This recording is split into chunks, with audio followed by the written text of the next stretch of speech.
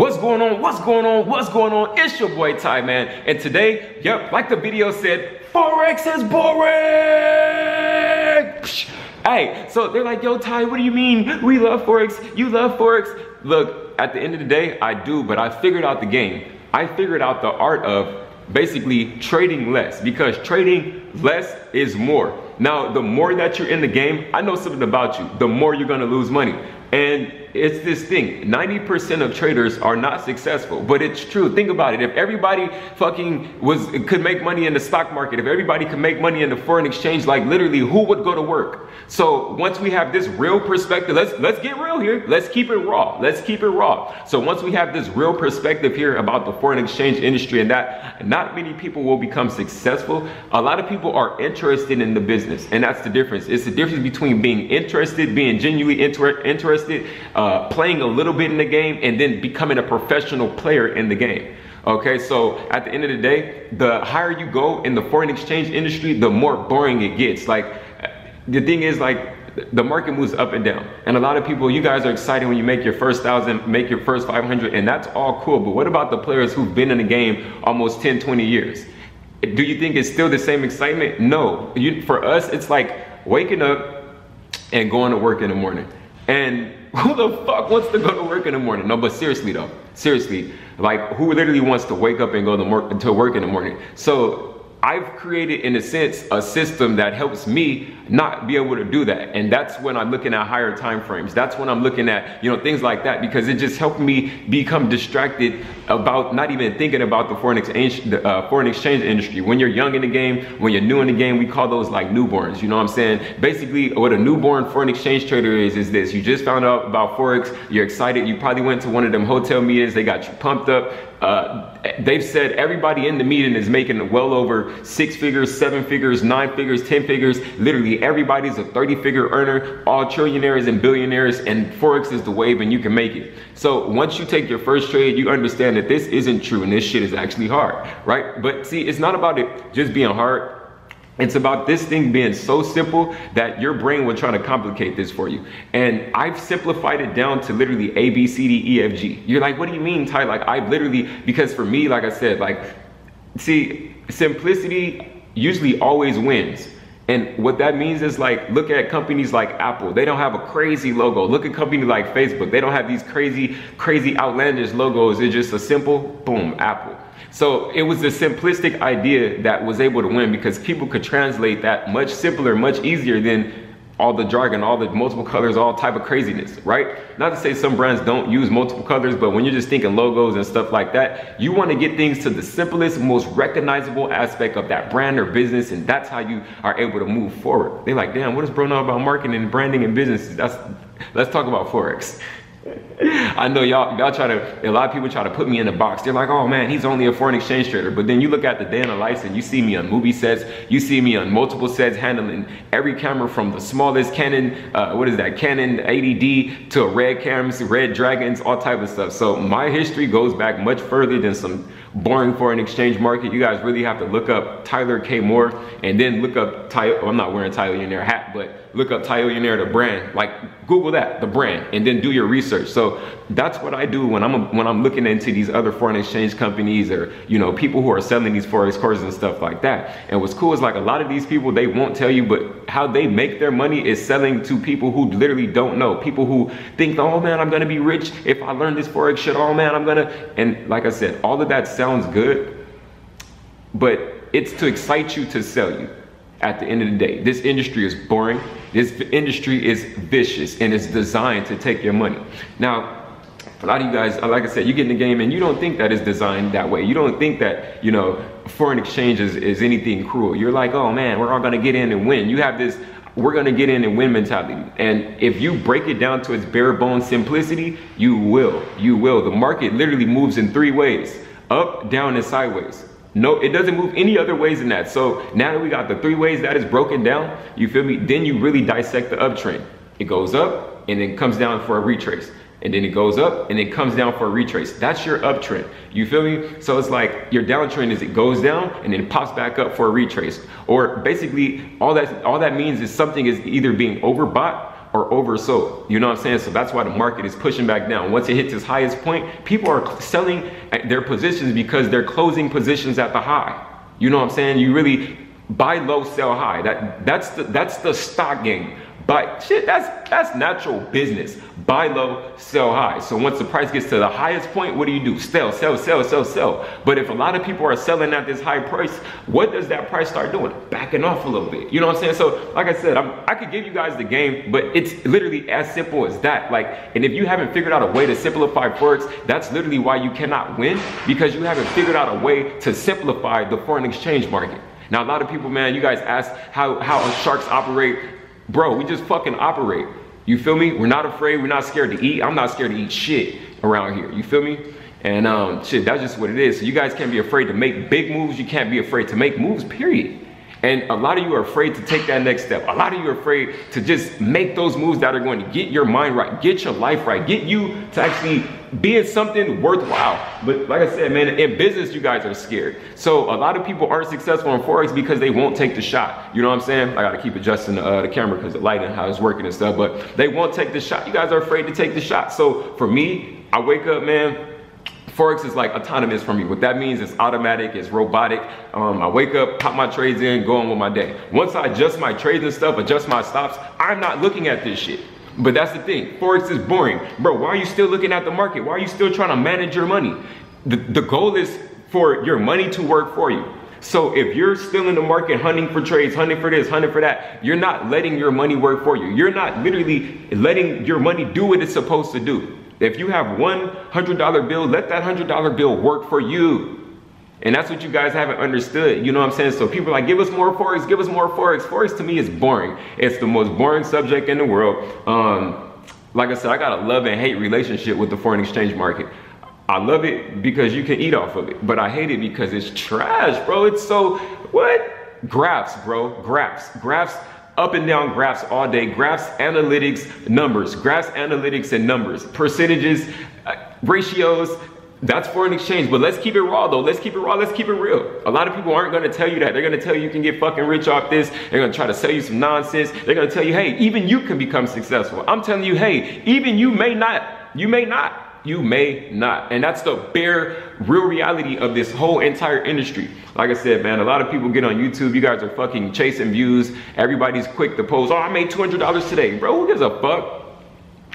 So what? It's $200. I made $3 grand today. Bro, that's $3 grand. Like literally in big boy world, you know, when you put on your big boy pants, you know what I'm saying? And in the world of people who are making money, like, bro, like $3 grand, like, bro, we're not even, bro, you're shitting $3 grand. You're like, okay. But seriously though, so you got to look at it from my perspective, man. Somebody who's been doing this shit almost 10 years. Like I said, look up the title in your name and brand and just look around and see like, oh shit, bro's really been out here on these sets, dealing with these cameras, dealing with these different type of personalities, celebrities. I've worked with so many different people up until this point. You know what I'm saying? So a lot of people are saying, oh, you made it off Forex. I've used Forex to get back my freedom. That's the only thing. Like, before this, what, 5 or 6 years ago, I was working at Home Depot, Target, and fucking Kroger in a deli, bro. When I was at Kroger, but after that, I was working at Macy's too, because I quit all those jobs and I needed some more income, so I worked at Macy's too. And then after Macy's, that was it. That was when I was in the A. I was like, nah, fuck that. I'm going full time with this Forex stuff, and I never looked back. You feel me? But what I learned working at Home Depot, when I was working at Home Depot, I think I was getting paid like $7.25 an hour. That was minimum wage in Atlanta at that time, or in Georgia at that time. And $7.25 an hour was nothing. No, $7.25 an hour was at Kroger. That's in the deli. So I was doing like 33 hours a week in the deli at $7.25 an hour. After taxes, my check was trash. It was so trash. I'm not even gonna flex with y'all. It was so trash. It was so trash. I gotta keep adjusting this joint. It was so trash. And then when I was working at Target, I was working as a what are those people who do the stock stuff, put the boxes and stuff up? The stock boy, the dudes who we came in at like 4 o'clock in the morning.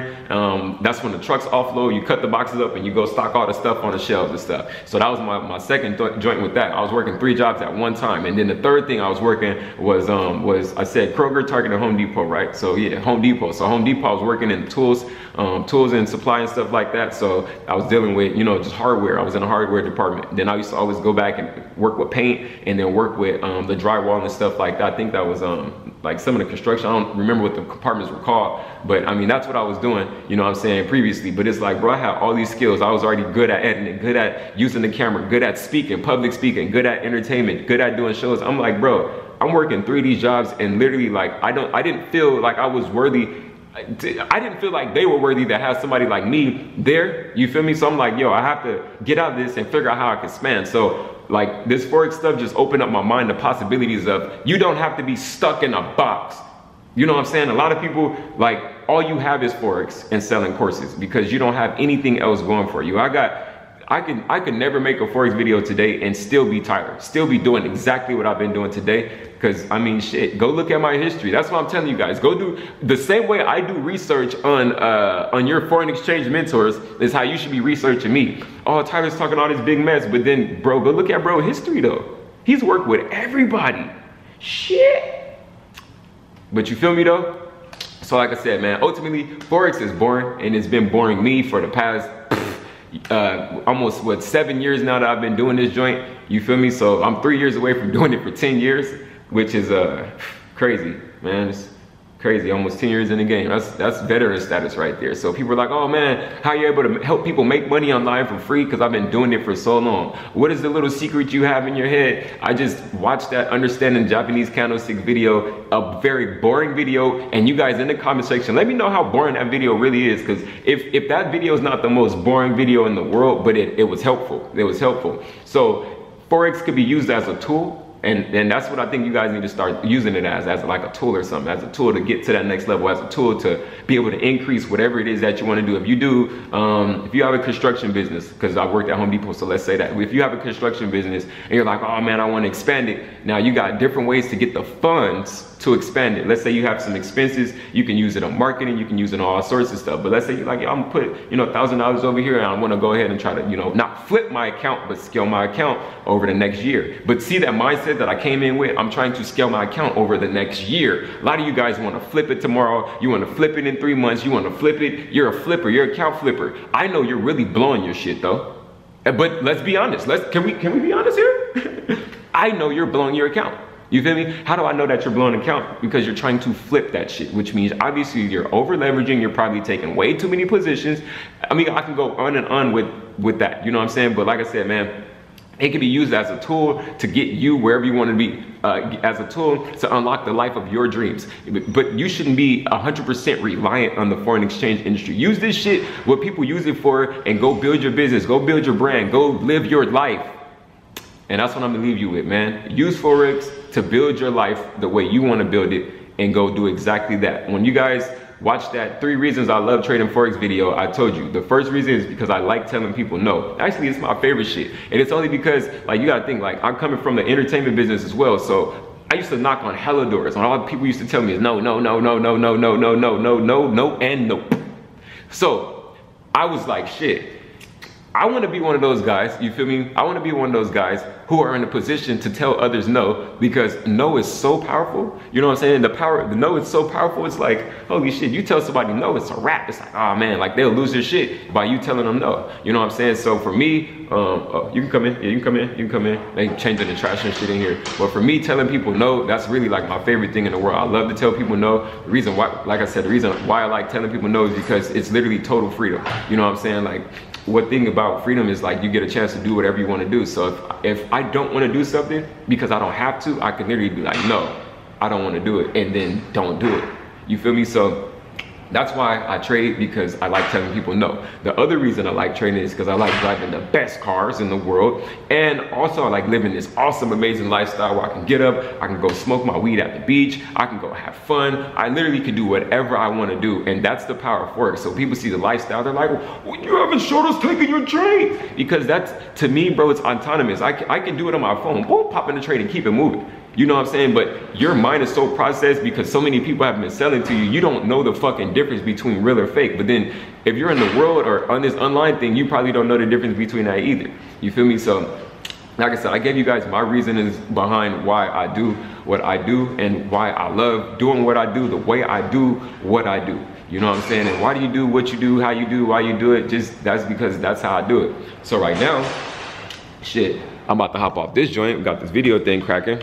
See, I got the pool table right here. I'm about to go ahead and get it cracking for myself, man. This is what I like doing. This is what I like doing. I know you guys are probably on the charts, lost on the charts or some shit, or whatever people who trade Forex do. But Tyler, this is what Tyler does right here. You feel me? See them pool tables? I mean the pool balls. This is what I like doing in the morning. I have fun. Sometimes me and my girl come down here and we be arguing and shit. We be like, yo, let's see who's gonna see who's gonna win in pool, because whoever's gonna win in pool, that's how we know who's gonna decide what to eat this morning. Like, what? See me on the pool table then. See me on the pool. See me. See me. You feel me? Now change the little autofocus joint. But yeah, so hey man, like, hey, you gotta just keep grinding, keep getting it. Like I said, Forex is boring, and if it's still fun for you, then you have work to do. The moment this shit gets boring is when I know you're gonna be the most profitable. The moment Forex becomes boring is the moment I know you're gonna be the most profitable, because you figured out the roboticness in the market. You figured out that the market does the same thing every day, every week, every day of the year that is moving or that is open. You know what I'm saying? The Forex is literally 1 + 1 = 2. They're like, nah, bro, it can't be that simple. 1 + 1 = 2, and that's how I can describe the foreign exchange industry. But like I said, man, I'm about to have fun. You guys see, I got my, well, I got to get these other balls over here. Got to set these up, you know what I'm saying? I'm gonna set those up real quick. About to have some fun. It's probably like 8 or 9 o'clock in the morning, something like that, like 10 o'clock in the morning. I don't have a job, I don't have to go to work, so I get to play pool and enjoy my life, man. So that's what I'm trying to get you guys to. Those other guys, they're trying to sell you programs, they're trying to sell you all type of nonsense, but man, fuck that. I'm about to play pool. After this game, I'll be sharpening it up in here. After this game, I'm about to roll up me some dro, some of that good California lifestyle. And we're gonna get it cracking. But it's your boy Ty, man. You know what it is. Trade Game!